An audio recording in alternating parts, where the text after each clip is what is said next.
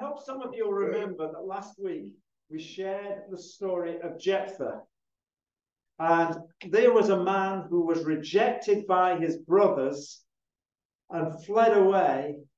Now, when his brothers got themselves into a mess and the whole nation was a mess, they repented, and the Lord honored that and brought them out of the trouble. But they went to their brother who they'd rejected and said, please come back and lead us. And he forgave his brothers for the horrible things they'd said about him and done. And he led them into victory. And we didn't read the second half of the story because I don't have any answers to that bit at all. But I promised that as we read the story last week, the children and the young people helped us work that through. I promised that we'd just do a little bit of looking today at getting free from rejection. Because I know no one here has ever felt any form of rejection. But I thought it would help if we went through some principles of it so that you'd be able to help somebody else. I mean, I am right. No one's... No, you're not. I'm not right. Am I not right? Surely no one's ever rejected. Yeah, I think probably over time, some of us have been rejected. We've been rejected by people at school, people at work. People have rejected us because of what we look like, what we sound like. You know, we've found different things. People have rejected us because of what we believe. Not that we would ever reject anyone else because of... No, we won't go there. That's another talk. But when we get rejected, when that thing comes, it puts something into our heart. And I have to say that it is a spirit of rejection. And it goes and it digs deep. And it starts to impact the way we think. We get to the stage where we harden ourselves about rejection. And perhaps you might even identify that you actually harden yourself and reject others before they get a chance to reject you. Does anyone recognize that you just make sure you don't get in that situation? I'm not going to let them get close to me because those kind of people have rejected me before. And rejection starts building walls in your life.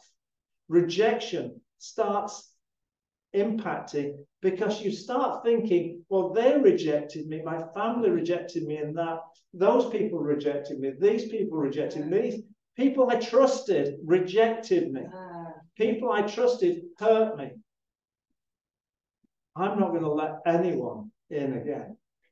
And the thing is that it actually means that we start thinking that I'm not going to let God in.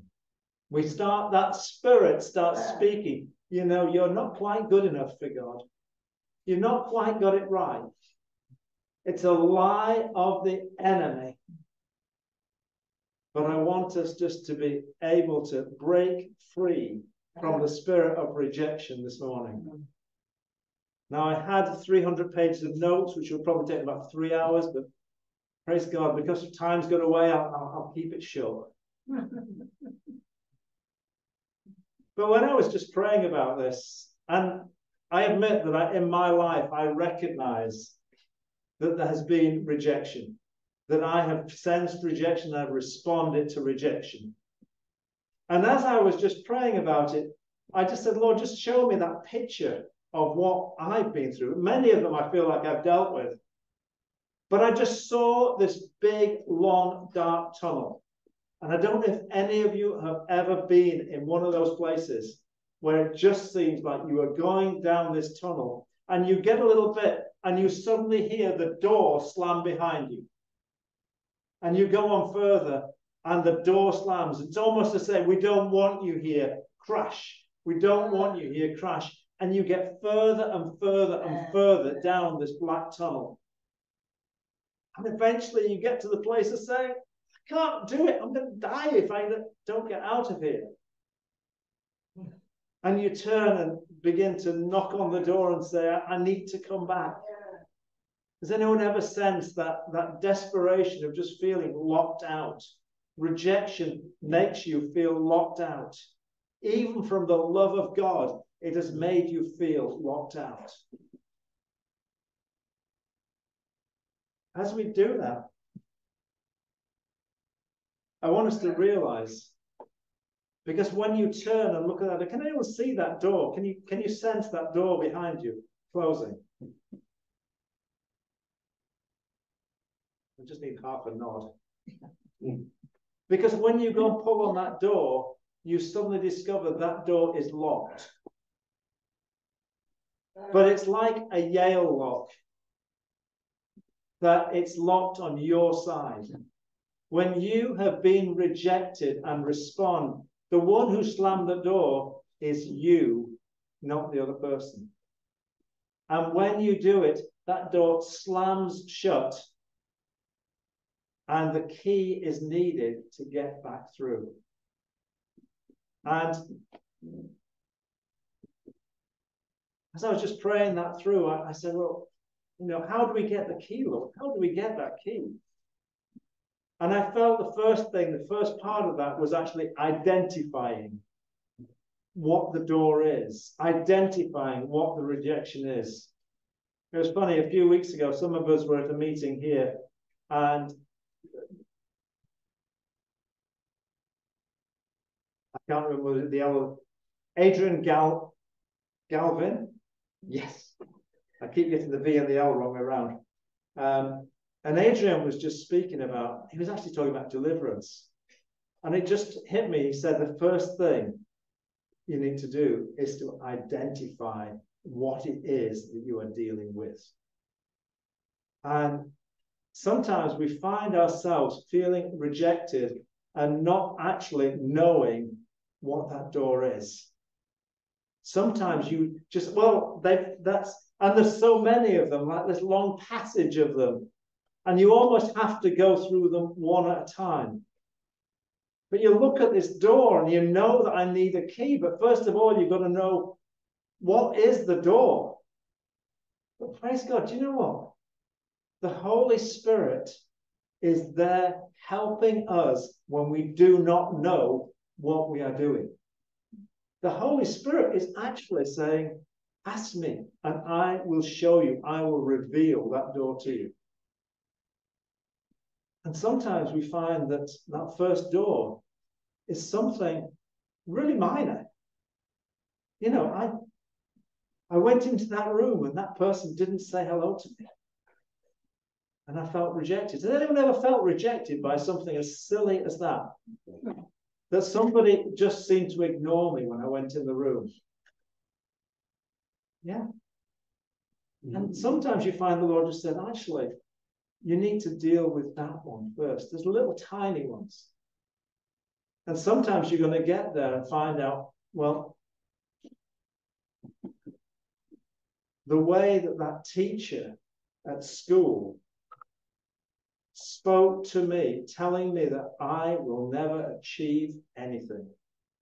The way that teacher just made me a fool, and everybody else made me feel a fool, and I was rejected by it.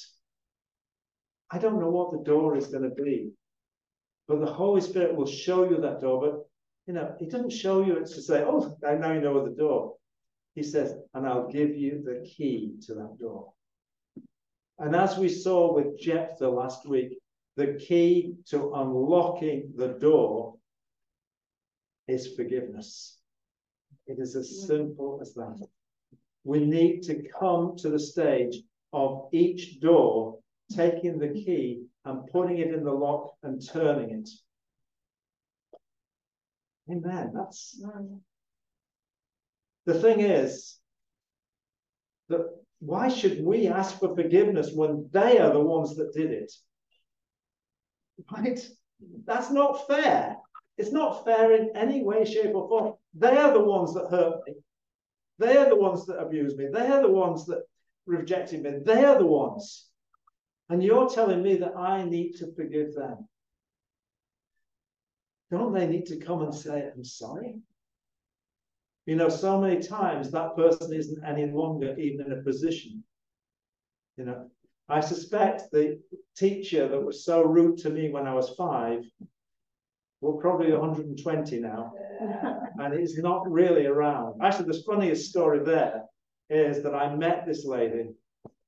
My mother was in hospital in the late 80s, and this lady was in the bed next to her. And do you know what she said to my mum? She said, I know you had 4 children, but John was my favorite.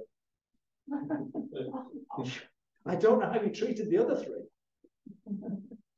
But, you know, it had been for 30 odd years that I had carried the fact that she had written home to mother that this 5-year-old didn't try, was bone idle, and just needed to get a grip, you know, whatever. You know, and I felt rejected by it.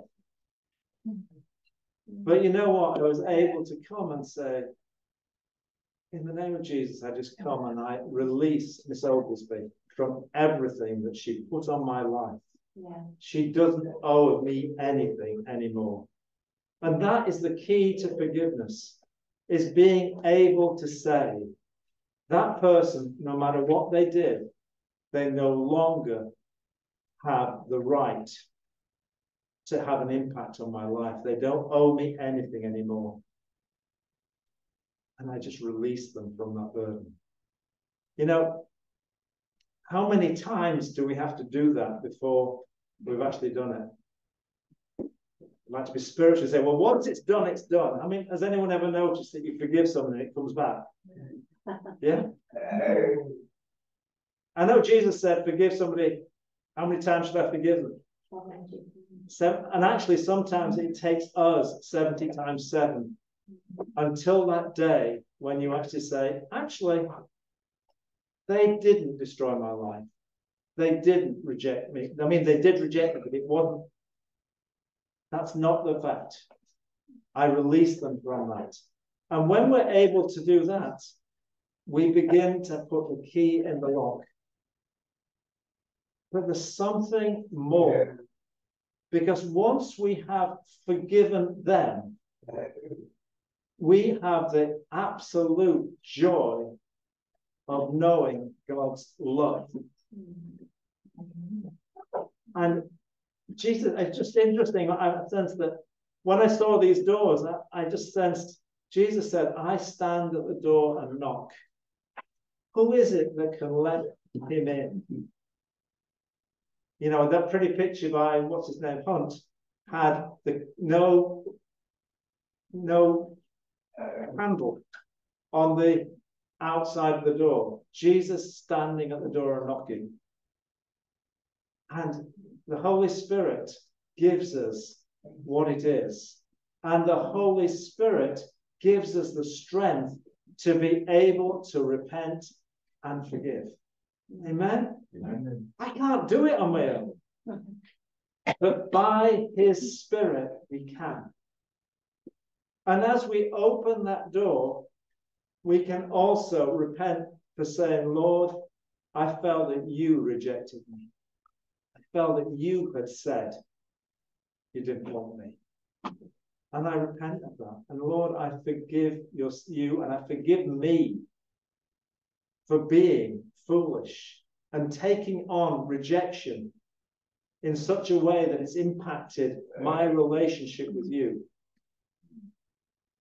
And I really felt that I read it over the kids earlier. That was where I was this morning.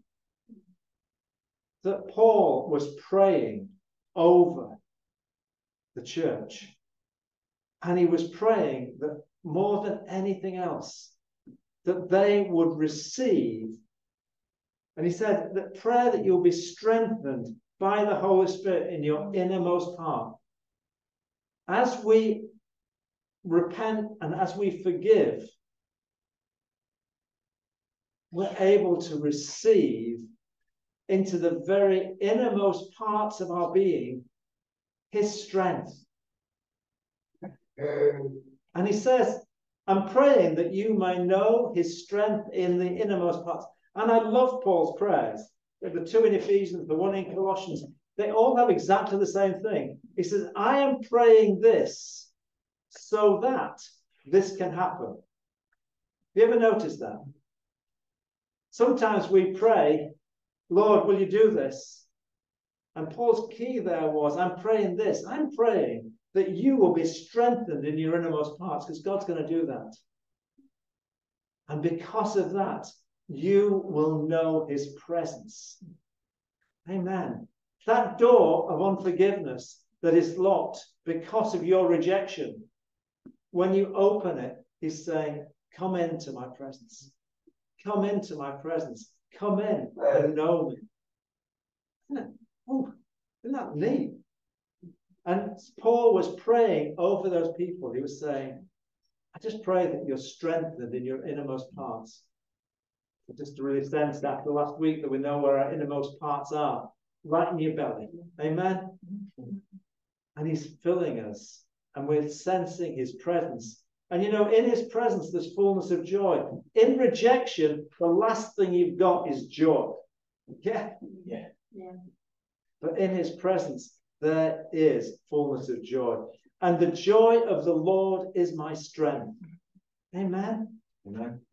And then Paul just goes on and says, he prays that we may be deeply rooted, that we can comprehend the boundless and unlimitless love of God. Amen. Amen. We just receive what he's praying for us for. That we are loved by God. He loves us not just a little bit. You know, one of them is, as far as the north is from the south, he takes away our sin. But as high and as low, as far and wide, his love is unmeasurable. And when we are stuck with unforgiveness because of rejection, we actually are stopping ourselves receiving the fullness of his love. He loves us and is desperate. God is actually desperate to see us releasing that door so he can come in. Now, in rejection, there may be multiple doors to go through. But it's our call is to just deal with them, because we know that on the other side of that door is not facing rejection again, but he's coming into a freshness of his love. You know, when he said that when we're strengthened by the Holy Spirit, we know his presence. But when we're deeply rooted in his love, we can be filled with the fullness to the fullest extent with God himself. I'm desperate to be filled with God. Are you desperate to be filled with God today? Is that your heart's cry? I want to be filled with him. And so we receive the very prayers that are made over us. Praying. Even as Paul prayed, and we prayed over those kids today, we pray over ourselves that we may be, first of all, strengthened by the Holy Spirit, that we may know his presence. And then rooted in that incredible love. He loves you more than you can even imagine. And being rooted in that love fills us with the fullness of God himself. Amen.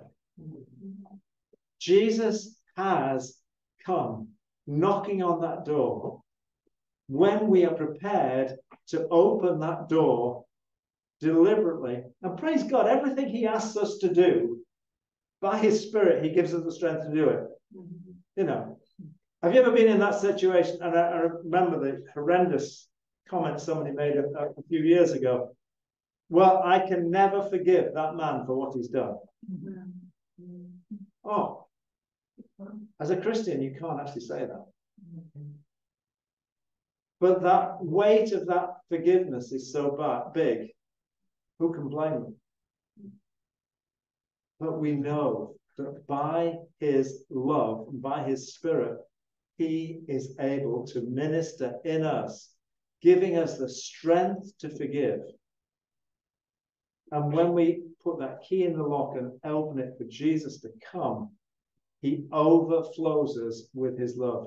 What had once been a door of rejection becomes a door of access for the love of God. That sounds like a good place to be for me. Does that sound good to you? Amen. Thank you, Lord. Do you want to just stand?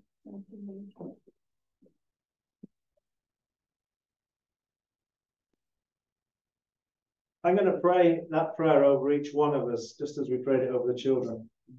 I pray that out of his glorious riches, you will be strengthened by the power, by the working of his Spirit in your innermost being. That is so that you will be able to know the presence of Christ in your hearts because of your faith in him. I also pray that your lives will be deeply rooted in his love, that you will be so steadfast in that love, like all those who believe in Jesus and who are set apart for his purposes as his saints. You will be able to comprehend something of the amazing extent of Christ's love. This love seems boundless and unlimited, and through that love, that you may be filled with to the fullest extent with God himself. Just lift up your hands and say, Lord, I just thank you that by your Holy Spirit, by your Holy Spirit, you are showing us the places that we need to go, the things that are still hindering our relationship with you. Lord, we thank you. And we come asking for your strength to be able to know how to forgive, that by your power in us, and that we can be absolutely strengthened by your Holy Spirit right inside of us, so that we may be in your presence. Lord, I thank you that your presence is in us all the time. But we thank you, Lord, that there is also being in your presence. Just as you are in us and we are in you.